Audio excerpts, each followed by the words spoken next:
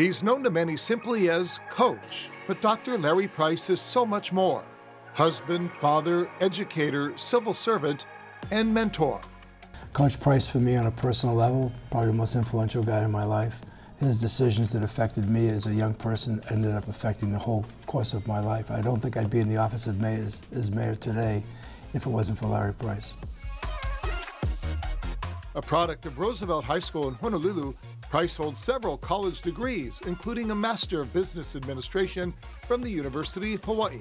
He also earned his Doctorate of Philosophy from USC and completed postdoctoral work at Stanford. Sports is an important part of education. Even though they might not know it, while they're participating, they're earning some valuable lessons about what it takes to succeed in today's competitive society.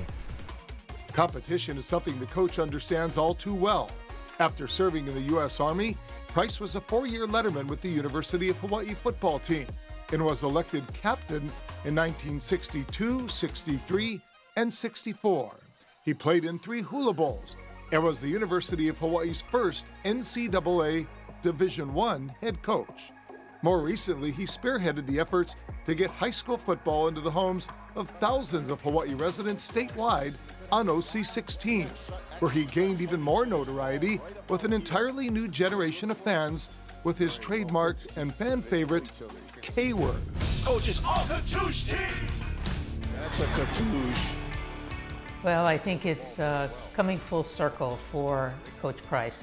He's been such an important part of our state. He's an asset. He's an institution in the state of Hawaii. I've known him for more than 40 years. I'm proud to call him a friend. And I think tonight's recognition is maybe a little bit overdue, but very welcome. From athlete to coach to journalist and teacher, now finds himself coming full circle, being inducted into the Hall of Fame that he worked so hard to establish. Well, you know, I think back in the Roman Empire, they used to talk about the Renaissance man, and Coach Price is a Renaissance man. I mean, he's just about everything you would expect somebody to be. And when I knew him in his younger years, he was really a force of nature. He was really unbelievable, a hell of a football coach, very inspirational, but very knowledgeable. And so many of the games that we won during those years, and we won a lot, had everything to do with his coaching ability.